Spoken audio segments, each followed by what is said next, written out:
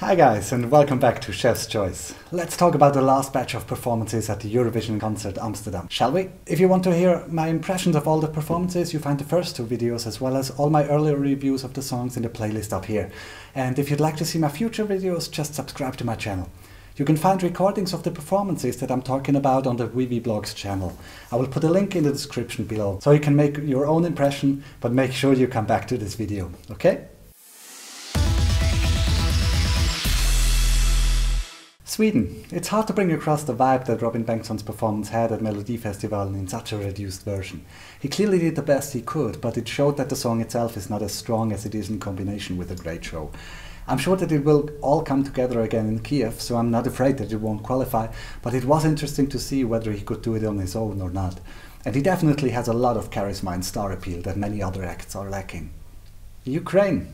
I was positively surprised by this. I'm not usually a rock fan, but being the only rock song this year, O.Torvald really stands out and bring a refreshing change to the contest.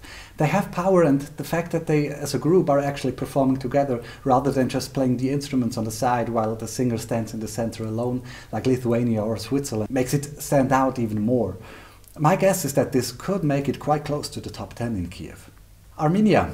This was another song that I was really looking forward to seeing live, because I was unsure how it comes across. And I have to say, I really loved Artvik's performance. Her style and her voice matched the mysterious mood of the song perfectly, and she had just the right amount of sass and confidence. What I was afraid of beforehand was that the song wouldn't sound modern enough, but she smashed my doubts away with this show. I really hope she qualifies for the final, and coming close to the end of the first semi-final, the chances are not bad. Montenegro. When I saw the music video of Slavko Kalesic's song, I thought, despite the lacking vocal ability compared to other contestants and the lacking lyrical depth of the song, that Slavko as a performer could win me over. But he didn't. His character that he plays on stage seems too artificial and gimmicky. I'm sure it works great in a dance club in Ibiza or something, like I said before in my review video of the song, but I don't think the concept that he's going for will work in Kiev. It's just a fairly cheap way of fishing for attention. Cyprus. What I like about this song is that it's really catchy. As a listener, you get into it from the start and know what you're dealing with and can sing along quickly. On the other hand, this also makes it boring. It's a song that could be played on the radio, but I wouldn't be able to tell whether this is a Eurovision song from 2017. I would rank this somewhere in the middle, which makes it hard to guess whether it qualifies or not. It has a good place in the running order, so let's see. France. Alma is like the epiphany of a young, beautiful French woman that knows what she wants. I could never really decide whether I liked the song or not, but seeing her on stage, she proved that she can make it work. She had the vocals under control, the English chorus didn't seem as out of place as before, and you could see that she enjoyed being the center of attention. I wouldn't have put her in my top 10 with certainty before, but since Amia last year did quite well with a much more mediocre song, I'm sure Alma will do just fine. Romania. I said this several times already. I just don't understand Ilinka and Alex Florea's concept. What's the point of the yodeling other than having something to talk about? No one will remember anything from the performance other than, oh, there was that yodel song, right? If you're not building a whole concept around this, the yodeling becomes just a joke. Of course it's fun, and it will bring a lot of smiles on the viewers' faces in Kiev, but I really hope they mix up the urban style that they seem to go for now with a stronger folklore touch.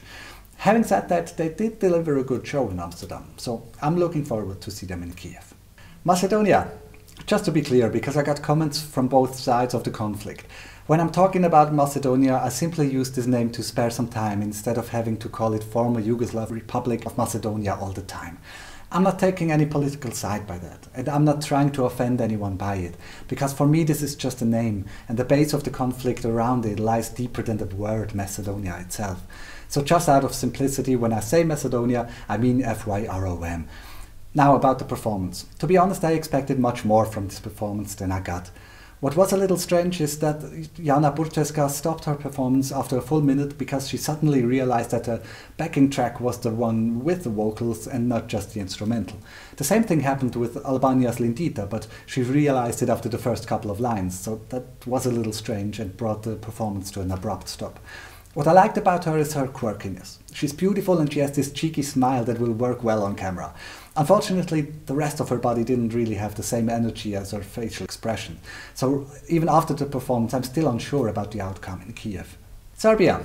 Honestly, when I was planning this video, I couldn't remember that Tijana Bogicevic even performed in Amsterdam.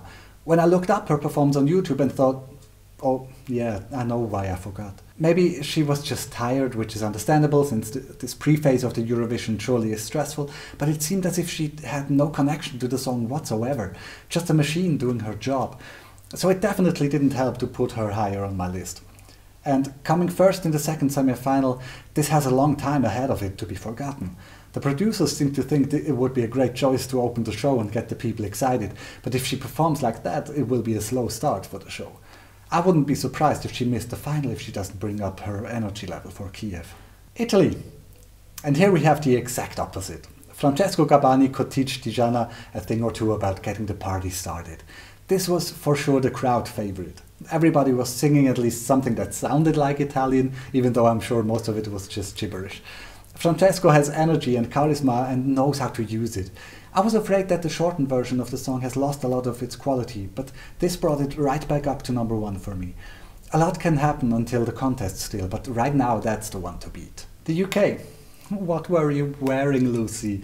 I'm sorry, but her dress looked like she lost her luggage and had to sew a dress together in 5 minutes before the show and couldn't find any shoes, so she went out barefoot.